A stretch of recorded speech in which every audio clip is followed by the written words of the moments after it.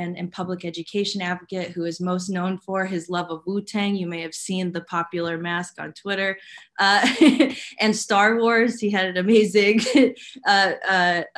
media photo that you guys should check out. And if you follow his Twitter, you'll also see that he has a fierce and relentless commitment to children and working families. And he is going to be representing the Bronx and Westchester as New York 16's next congressman. And I will save my introduction for Representative-elect Bush when she comes on, but we're going to be asking them both some questions that we prepared and those that you have sent in. So yeah, let's get started. Thank you so much for joining us, Congressman-elect Bowman. What's up, Rojas? How you doing? I mean, wow, we've come a long way, haven't we? We have. It's crazy. It's really crazy, but it's great to see you as always, and it's great to be here with JD and all of the supporters. Let's get started. What questions do you have? I'm ready. Absolutely. All right. So one of the first ones is there are a lot of dynamics at play during primaries, and there's been some debate about primaries being too divisive or other sort of words like that. I assume people probably told you it wasn't the time for primaries. We have to focus on Republicans. But if there weren't primary challengers, there would be no Congressman Bowman or Congresswoman Bush. So now that you've gone through this whole process in reflection, how do you think primaries help or not, and also not hurt the Democratic Party? So primaries help to grow the electorate. They help to build community. They help to get people involved and engaged and to bring people together. In our district, there are over 400,000 registered Democrats. But during the primary in 2018, only 30,000 of those registered Democrats voted, despite there being 4 people in the race. And Congressman Engel won that primary with 22,000 votes. And this is someone who had been in office for 31 years. So when someone has been in office so long and hasn't engaged the entire community, the entire district, and hasn't worked to really fight for working class people and build power and grow the electorate, there's a certain amount of apathy and despair that sets in with registered voters in that district. And what primaries have the potential of doing is really tapping into the unlimited potential of the electorate within a particular district. And our goal and our focus from the very beginning was to knock on the doors of the people who have been most ignored, most neglected, most marginalized, and really listen to them and learn from them and allow their narrative to dictate the policy platforms that we are going to be fighting for, and bring conversations like Medicare for All and the Green New Deal and humane immigration reform and fully funding our public schools and criminal justice reform, not just bring those conversations to them, but allow them to bring it to us, and bridging those gaps that have been far too wide for too long.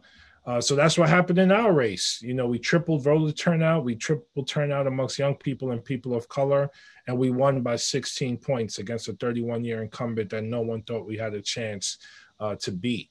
So primaries matter. They do, that's right. And I love the unlimited potential, right? Because if you don't talk to people, you don't actually know not only if they're going to go vote for you, but what they can bring to the table. And as AOC and you've said, and all of our members inside, everybody, every constituent, every person has something to bring. So my next question also was submitted. Since winning your election and finishing new member orientation, which I believe you finished this past month, as you learn more about what to expect heading in to being sworn in, how have your expectations and ambitions of your time in Congress changed since you first announced your campaign? And maybe what else have you sort of learned along the way? Ambitions have grown. And expectations have grown since we've gotten in and since we've been a part of orientation. I mean, we have 2 QAnon supporters that won their elections in Georgia who are here in Congress refusing to wear masks, and others who want to bring guns into the Capitol and keep them in their office. And we have 74 million people who voted for Donald Trump, and Donald Trump's vote support and vote total here in New York City, the most democratic city in the country, grew from 2016 to 2020. So we have to be bolder. We have to be more visionary. We have to fight more every single day to grow this movement in every corner of the country, because their movement is growing as much disinformation and lies and delusion that Donald Trump has spewed. He's actually grown the support for the Republican Party, and not just the Republican Party, but those who are completely disillusioned within the party and within the country. And it's because many in the country just want to blow the whole system up. So for us to rescue democracy, give it a second chance, grow our electorate, grow our power, we have to be bolder and more engaged on a day-to-day basis. So no, my ambition, my vision, the things I believe are possible has grown. Again, President-elect Joe Biden, way better than Donald Trump, and is surrounding himself with people that it seems we can work with and continue to push to be more progressive. And now I have a seat at that table. I'm in communication with the Biden transition team on a consistent basis. I'm in communication with Democratic leadership on a consistent basis, pushing the agenda of the things the people need most in this district and across the country. So more ambitious, not less. That's incredible. Yeah, I agree. And also, beyond just as a party, right? And I think this is going to be crucial with the Biden and Harris administration, just given the stakes of everything, we need immediate, tangible results for people, especially right now, as soon as possible, and are prepared to utilize, and I know you've said this before, any and every tool on the table for the federal or the executive branch there. So what are and you started to allude to this at the end of your question, but what are the expectations for the Biden administration that you have, and how should progressives continue to organize to push for our policy priorities, sort of understanding, what the landscape looks like right now? So before I even go to expectations for the Biden administration, I think about us. I think about us as a progressive movement, and us coming together and working together each and every day to strategize around how to put more pressure on Biden and leadership to do what's right for the American people. Obviously, first and foremost, we have to respond to COVID. We have to keep people safe and healthy and in their homes and food on the table, and just make sure that we can come out of this a lot better than where we are now. I mean, we have over 300,000 dead. It's been a nightmare. We have to respond to COVID accordingly. But then after that, cancel student debt. Biden has the power to do it through executive action right out the gate. Let's get to a $15 minimum wage. Let's get to a federal jobs guarantee. Let's deal with the issue of wealth inequality. There's so much that we need to do. Let's stop fracking and drilling on American soil. Let's begin to invest the $2 trillion in environmental justice. Let's grow immigration. Let's reverse Trump's executive orders. Like, there's so much that we need to do right away. And I expect President-elect Biden to do it all, but he's not going to do it all, and leadership isn't going to do anything if we don't continue to organize, work together, and push them. And before we even get to that, can we all on this call put our energy towards winning 2 Senate seats in Georgia? Because guess what? They're not the most progressive, I know. But if they win, Mitch McConnell, who's evil, will be disempowered. And it will give us a lot more power in the House to push bold, progressive legislation that will ultimately pass the Senate without Mitch McConnell in power. So, Georgia's on my mind right now as well, because we can get a lot more done if we could win those 2 seats in Georgia. That's absolutely right. I think now, especially as a young movement at Justice Democrats, when we're pushing to actually get folks into Congress, now we have to deliver, and we need to set ourselves up for the best possible set of scenarios to be able to actually govern for the majority that elected us. And if we get those 2 Senate seats in Georgia, plus we continue to put pressure on the Biden administration, we can do transformative things and actually take millions of people out of poverty and solve this crisis or the pandemic. So my final question, because I want to make sure that you get off at the time that we set out. How did you ultimately get convinced that, okay, I'm going to put my whole life on hold for a year. I'm going to upset my wife, the kids a little bit, and do this long shot out there thing and try to run for Congress against a 31-year incumbent. And I know I'm a little biased because I remember the conversation. I don't know. When you ask the question that way, my first response is I have no idea. I have no idea how I ultimately became convinced to do this. I mean, I remember sitting with you and Bilal and oh, don't tell me who else was there. Oh man, she's not with the team anymore. Naseem, Who? watching right now, Naseem on our board. Naseem, yes, you, Bilal, Naseem. I remember us sitting there in Starbucks, in Bay Plaza, in the district near Co-op City, having this conversation. And quite honestly, I think it's because I believed in you all. I believed in what you were saying, how I felt around you, your energy, your passion, your love, what you had already done with Alex in 2018. Yeah, I think in that moment I believed more in y'all than anything else.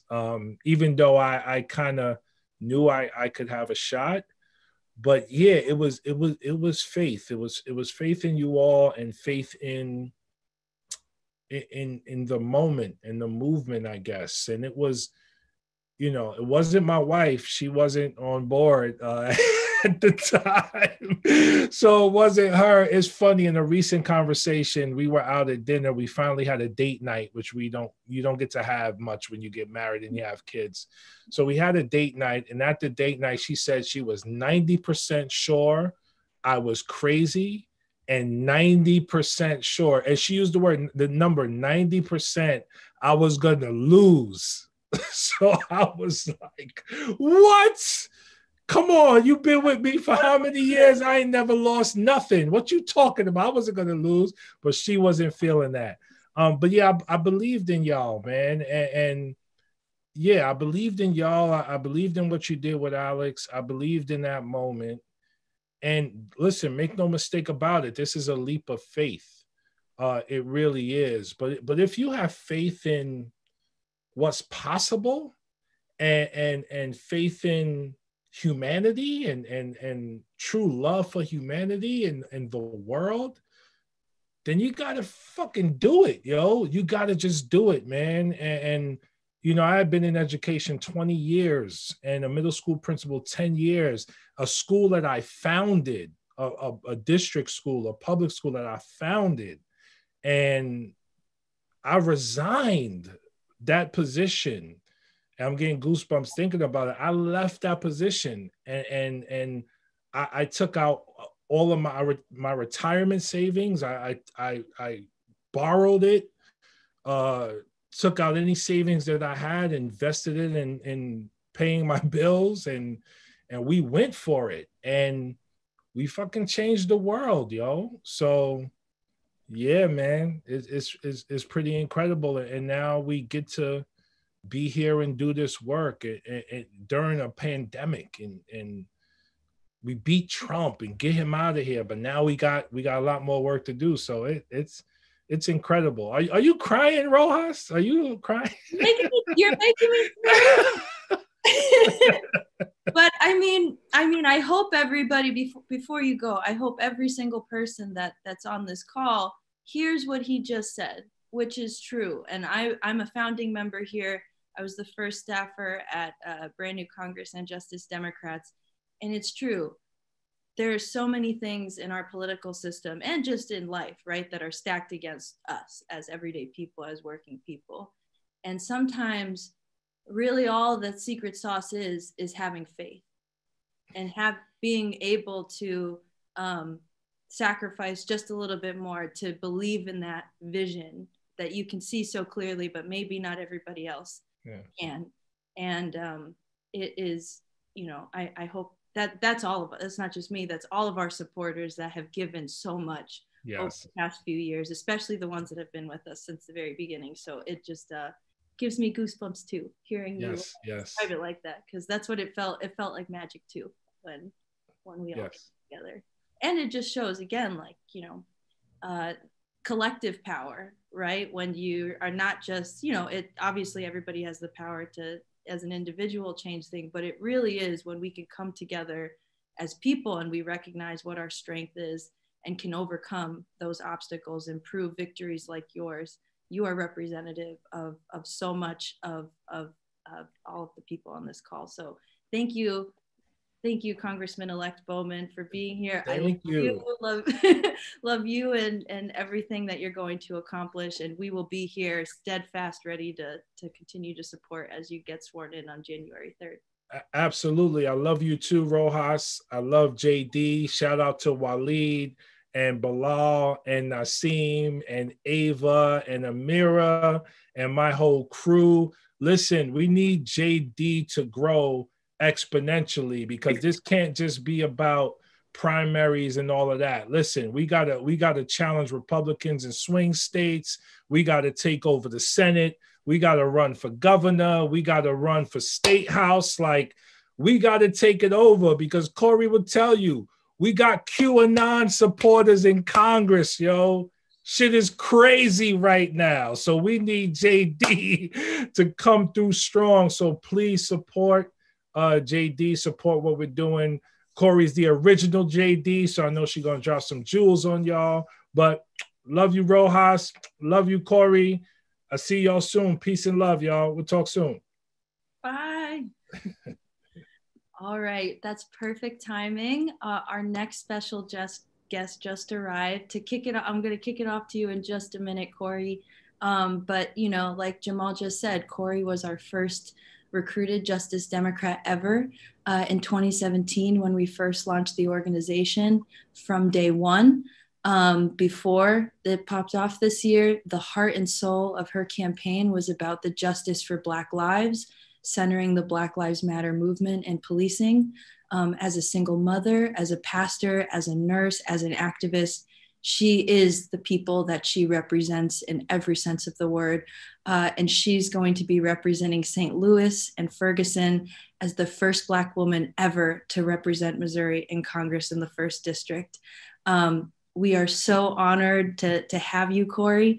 We're going to get into, for the next 15 minutes, some questions and answers that we've prepared, as well as some of our supporters have sent in, but feel free to jump in or add anything else that you want. But the first question that I've got for you is that primaries aren't popular necessarily with the establishment quite yet. And that's probably an understatement. But I assume people have probably told you it wasn't time for primaries because we have to focus on Republicans, especially in a state like Missouri.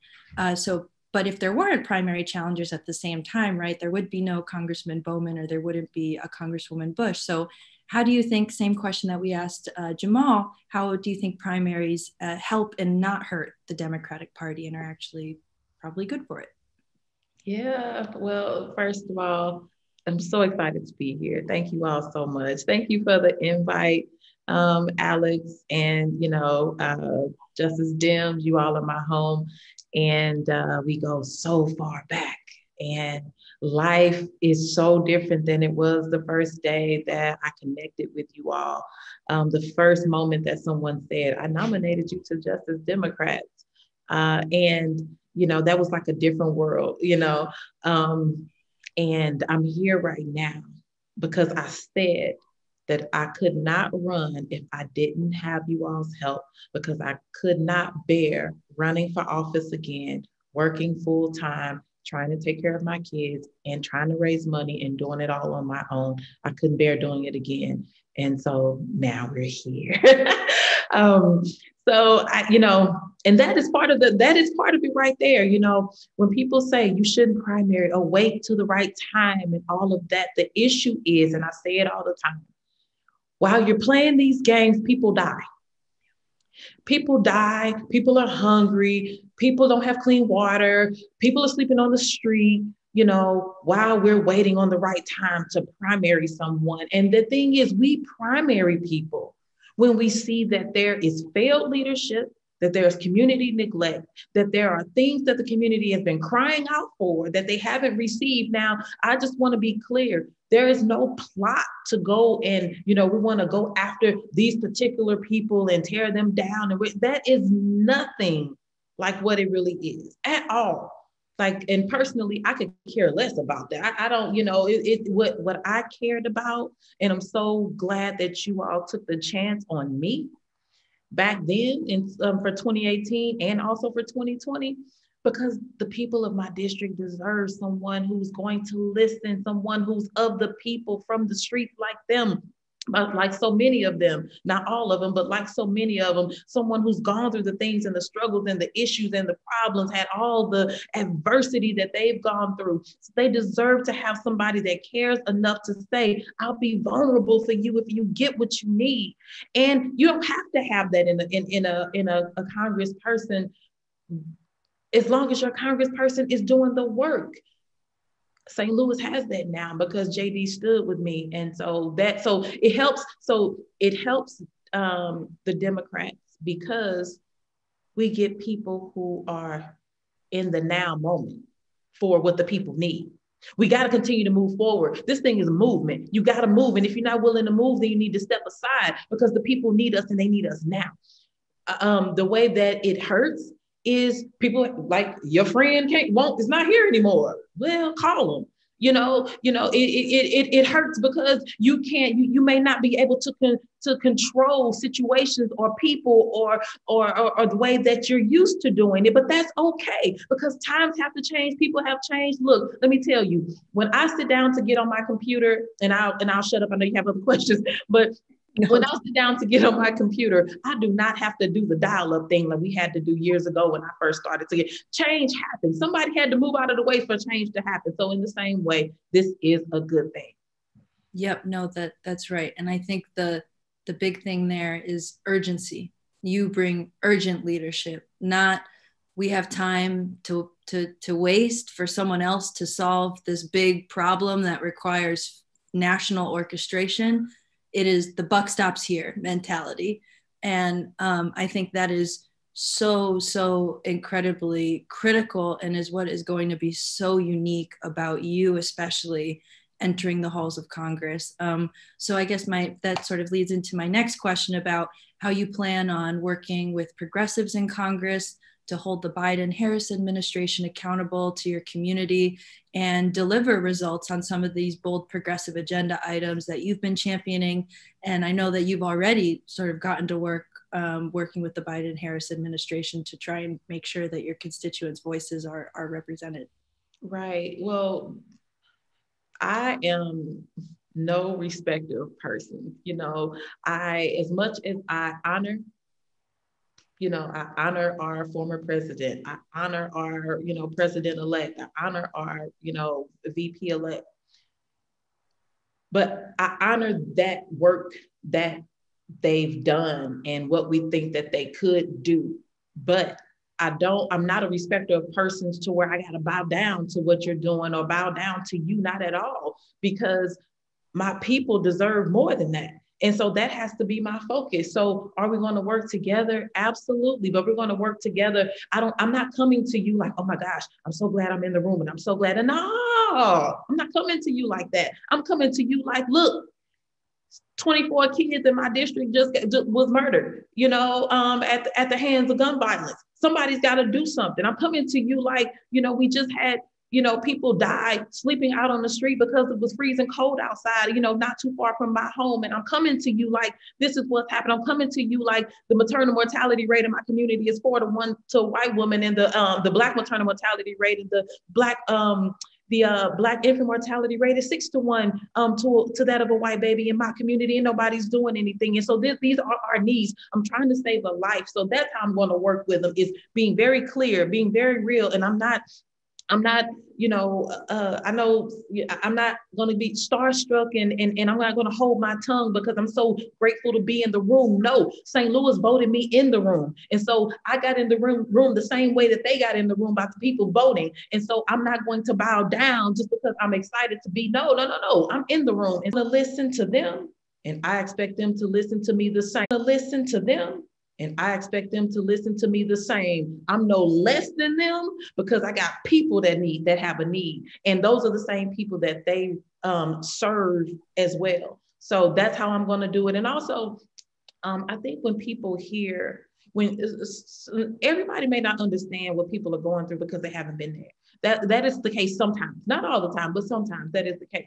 Well, I'm bringing that lived experience in the room, and to the point to where I hope it can pull on some compassion strings, and hope that it can compel them to act differently. And so you can't come to me and say, hey, this is what we want to do for the unhoused, if you're not willing to go deep into what the unhoused really go through. And are you talking to the unhoused? Or are you talking to people that think that they know, they read a book or went to a class? That's how we're going to do it.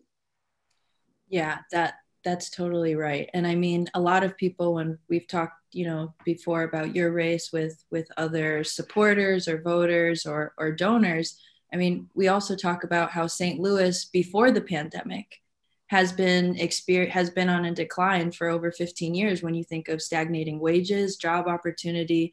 But once you step into the city of St. Louis, right? And I don't have to tell you, the life expectancy gap is 20 years between Black and white people. So it falls on hollow ears that all of a sudden, now that we've defeated Trump, we've got to get to work. This is about making sure that we're not just reversing the damage that Trump has done, but also reimagining the future and bringing it in. So to that point, since winning your election, and I asked the same question to Jamal, I know that you guys just finished new member orientation this past month, which is, I can't wait to watch you guys get sworn in. But as you learn more before you get sworn in, or as you head towards it, how have some of those expectations, right, and ambitions in Congress changed since maybe you first announced your campaign? And what have you learned so far as part of the process that's sort of going towards how you're planning strategically next year? Yeah, so, well, one thing is I thought that I was just going to be so disliked and just treated like, just like somebody that people didn't want to be around. But that hasn't been the case. I walked in the door to orientation and meeting so many, and even before that, after the win, so many Congress members reaching out, and it was like, you're one of us now. I know we don't agree here. We don't see eye to eye here, but we're going to work together. So I want to extend a welcome to you. And we've been able to work that way. And even when things are in the media and they sound like, oh, these people are fighting, but then we're on the phone, later on talking about those things, and we're able to work together. So that's one thing that was just definitely been different. The other thing is, I had no clue that this money situation would be what it is. Like, nobody tells you, at least because we've had the same person for so long, there was nobody to ask, what happens when you win? And then it's like, okay, well, you can't work a full-time job. How do you pay your bills? How do you support yourself? That's a huge thing. And then not only that, moving, I had to move into a place in DC, you have to get everything. So like that, just, buying bread for a second place, buying, all of that, buying toilet paper, having a second home, finding the wardrobe. I talked about the wardrobe, it is a life. It's a whole other life on top of the life that you have, but then you're also doing it in a place of the public eye and with so much scrutiny And then people attack you for things that they don't even know about, that they don't even understand. And I think that, and so that is something that I wasn't prepared for. I'm used to the racists attacking me. I'm used to people that disagree with me attacking me. What I'm not used to is people who are on the same side as me attacking me for something that they don't even understand. Like that's been that thing has been, so I'm learning now how to work together with my sisters, especially the squad, and squad 2.0, adding my brother Jamal and my dare, how we can work together. And so I want people to know Ayanna Presley, AOC, Rashida Tlaib, Ilhan Omar, even Pramila Jayapal have been so open and so welcoming and so helpful, so helpful. And so I want people to know this, because people put their mouths on them and slam them so much, but I need people to understand that all of us are JD. I don't know about Pramila, but the rest of us are.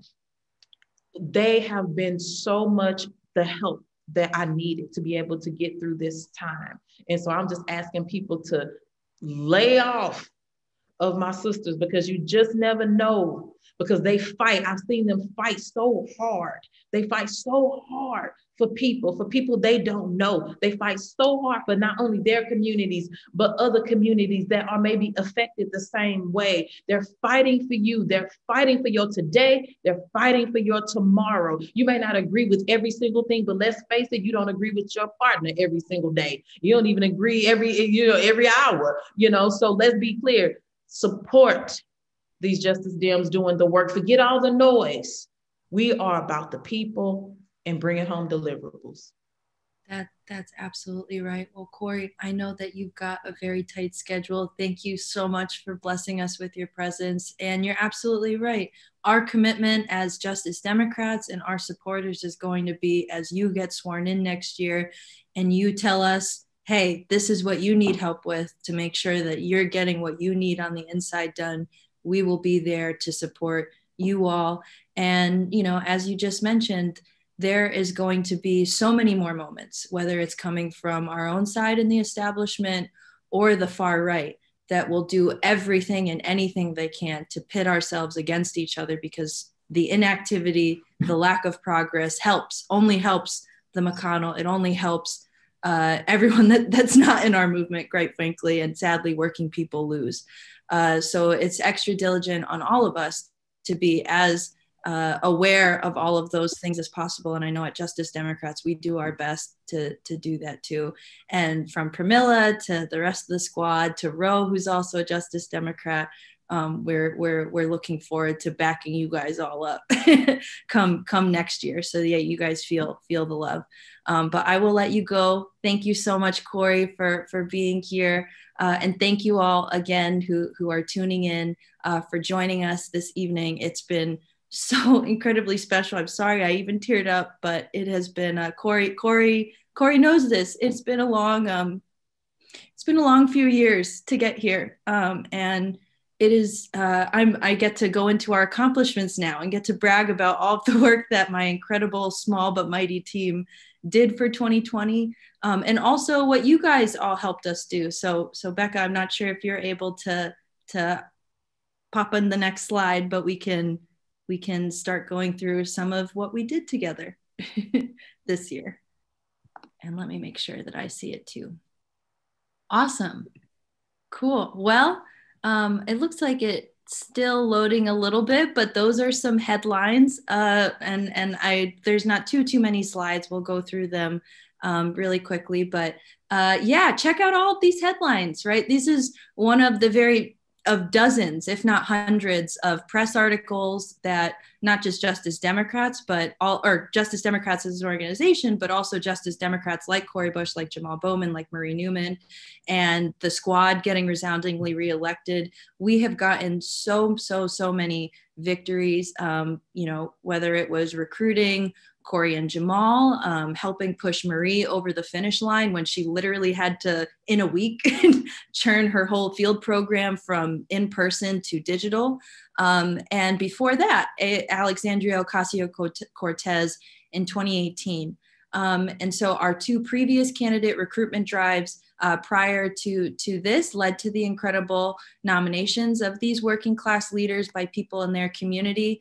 And just to share a little bit of the background of what moments like this, the kickoff events like these have sort of triggered are, Jamal Bowman being nominated. Actually, I'll get into that in a little bit. My bad. I'll get into those stories in a little bit. But basically, whether it's Jamal being nominated by a fellow education activist, Corey was nominated by dozens of activists for her work, after 2014 and when she had run the first time. Jessica Cisneros was nominated by her high school teacher after we specifically targeted a local ad in her district.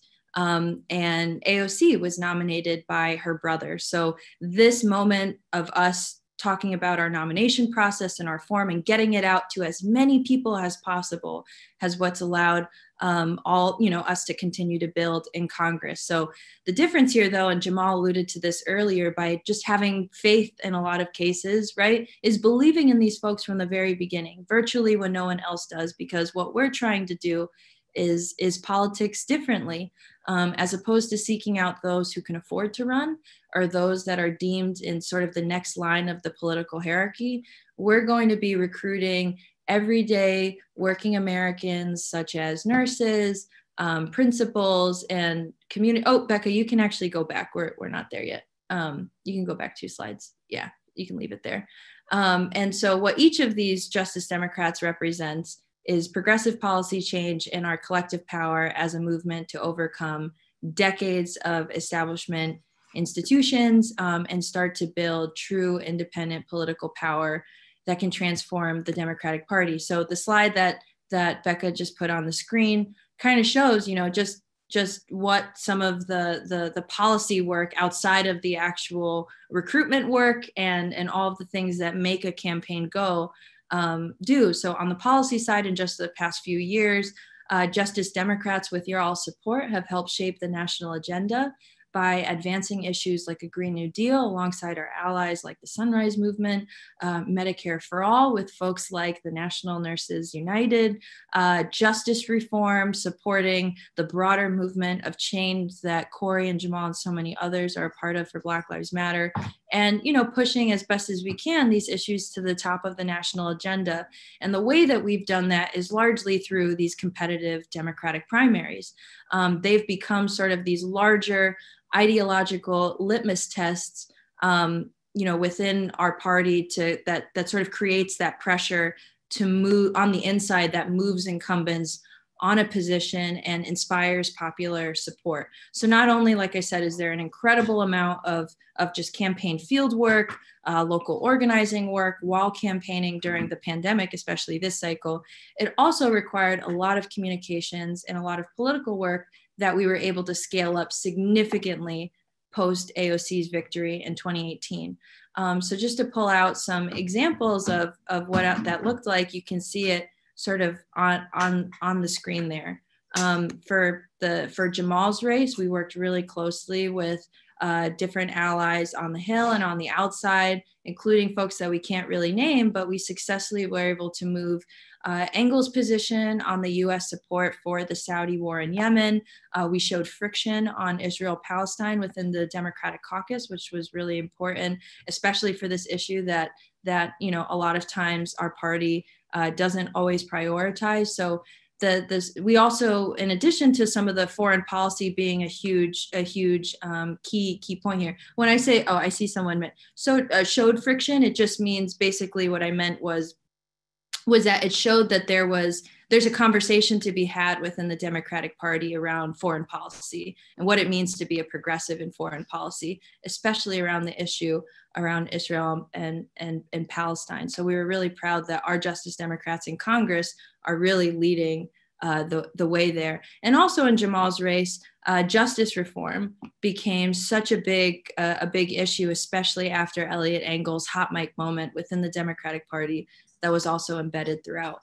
For Jessica Cisneros' race, she came within 2,700 votes of unseating a 19 plus or a multi-term incumbent, Representative Henry Cuellar, Trump's favorite Democrat. And that was a race where we focused a lot on immigration and climate. And Cuellar ended up even running ads about how strong of a progressive he was on climate action. And there were multiple stories that were able to be secured around border militarization. And he's even eventually came out strongly against the wall despite voting to fund it multiple times. And that's going to really matter, especially heading into next year. For Cory, obviously the Black Lives Matter movement was so central, and justice in policing was so central to the campaign that all of the work, her winning was so huge, I think, to the movement there. And then Holyoke Mayor Alex Morse versus Representative Richard Neal. This was a referendum before it became about something else, about the power of the healthcare industrial complex and surprise billing. And so again, everyone now, when we fast forward to conversations around how Schumer is starting to turn progressive or is afraid of a primary, or starting to be more progressive, that's because he's scared of a primary challenge taking place in his backyard. So what each of these wins and losses, right, doesn't sometimes, even when we lose, we win, it amounts to a huge amount of leverage for our movement. So Becca, you can go to the next slide now.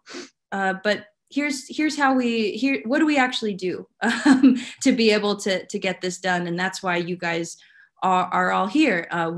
What truly makes us unique, you can go to the next slide, Becca, is our ability to recruit these incredible working class leaders to run as part of this broader progressive movement, while also being extremely intentional about where we participate, which is different from when we first launched. So as we've said before, our process is sort of part art, part science. The art part of our candidate recruitment process is getting creative about crowdsourcing all of the nominations nationwide that are hopefully starting to come in tonight. Through our nomination form, which I'll go over in a sec, but it's at justicedemocrats.com/nominate, because you never know who will come through. Like I mentioned before, Jessica Cisneros was nominated by her high school teacher after we took out a very targeted local ad in a local newspaper, in addition to dozens of other people that have gotten nominated, but just to show you how much we focus on trying to get that nomination form in as many places as possible, and be as creative as possible with those ideas. And then the science part is really being as precise and as data-driven as possible when prioritizing districts, to determine where our progressive base and our grassroots dollars are going to have the largest impact. And a lot of that includes qualitative and quantitative research that's used to gauge whether an incumbent is truly representative of the party, assessing all of this demographic information in a given district about the election results, and so much more that we try to do. But we haven't really been able to get to a point where we can recruit all year round. We basically are going to be in a sprint as an organization from now through through basically all of next year, because we're also monitoring the impact of redistricting, which is certainly going to have an impact on some of the districts that we're thinking about, and I'm sure that you all will send in to us. And we're limited by our capacity, which for 2020 meant that we could only recruit two candidates, Jessica Cisneros and Jamal Bowman, because we had recruited Cory technically for the 2018 cycle. So for this cycle, we want to obviously build our capacity to be able to do more, and that's going to require us to not only raise a significant number of resources to be able to do it, it's also just going to be a ton of work that we need to your all's help in sourcing as many nominations as possible. And just to give you an idea of sort of like how long this is going to take, every month we are going to be starting, there's going to be a primary starting in March next year. So it's going to take a lot of work. And so anything that you can do between now and especially the beginning of March next year is going to be super helpful. So you can go to the next slide, Becca. Okay, well, it looks like we're gonna go to the Q&A portion really quickly. And Becca, I'm so sorry if you've been messaging the Q&A. I'm going to pull it up right now so that way we can do it. And then I will promise I will tell you the next steps right after that. Awesome. Okay. So for our first question, it looks like this is from Antonio Ibarra. What should we look for when thinking about candidates to nominate? Great question. You know, the term extraordinary, ordinary American always comes to mind because that's really who we're looking for. We're looking for everyday people who are doing really, really incredible work in their community that is truly making a difference and working people's lives. And that can come in many different forms. It doesn't mean that you need to be some, you know, local elected official or that you've had to carry 10 people out of a burning building. We are really looking for nurses, for community leaders, for union workers, for former principals, education activists, people that wouldn't nominate themselves, right? And you'll, if you look at our, if you go to www.com, www.justicedemocrats.com/nominate, there's also more a link to an FAQ there, but we don't actually want people to nominate themselves. We want as much as possible to see people that are nominated by folks in their community, because you're going to need a lot of support and votes from people in your community. All right, I'm going to go to Michael. Are we allowed to nominate someone for Congress who is not in our district? Yes, you totally can. You can nominate, and in fact, we would love to just know anyone that you think is even worth having a conversation for.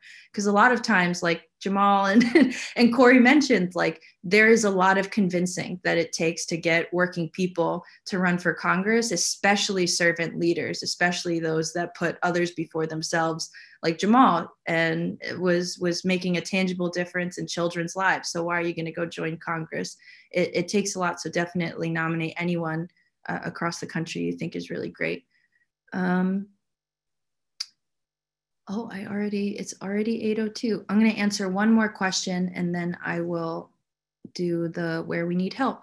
How are progressives going to pressure Biden to go left? He doesn't seem like a candidate for going left. I mean, I completely agree. I think, you know, I'm under no illusion that I think Joe Biden does not, we do not see eye to eye necessarily with Joe Biden. And I think what it's going to take and what is actually available from the federal level of what we can do, whether it's the executive branch or what the House can do. But I do think that, you know, what we've been really focused on, in addition to obviously making sure that there are appointments which haven't been necessarily going our way, is getting situated. It is showing, not telling, is as much as we can, putting out memos, messaging guidance to make sure that we're pointing these leaders to like an actual path forward, because I think that's helpful for our movement. But I think also as progressives, like it's going to take a lot of pressure, and it's like Jamal and Corey said, it's backing them up, because it is going to be scary, because they're going to start building relationships with these people to make sure that they have the ammo, that they have the support of thousands of people on the outside that are pushing them on these policy demands.